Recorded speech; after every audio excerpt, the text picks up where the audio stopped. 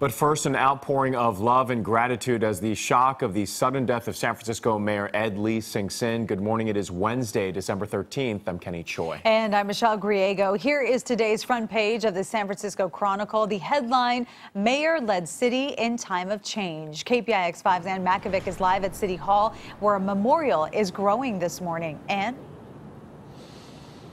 Yeah, a real dichotomy here at City Hall as we continue to mourn the former mayor.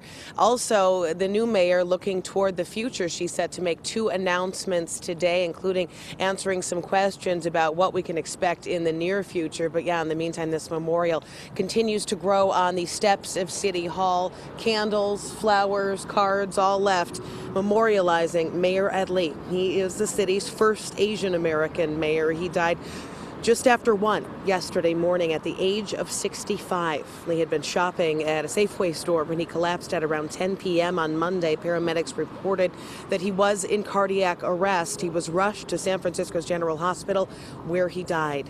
And that afternoon, police officers escorted the mayor's body, draped with an American flag, to a funeral home in Daly City. And along the route, firefighters stood saluting on freeway overpasses. Now, no word yet on what funeral plans we might see for Mayor Ed Lee. He spent much of his 30-year-plus career at City Hall working behind the scenes as public works director and city administrator. He was appointed to be mayor in 2011, then elected later that year and re-elected in 2015 for a term that was supposed to run through January 2020.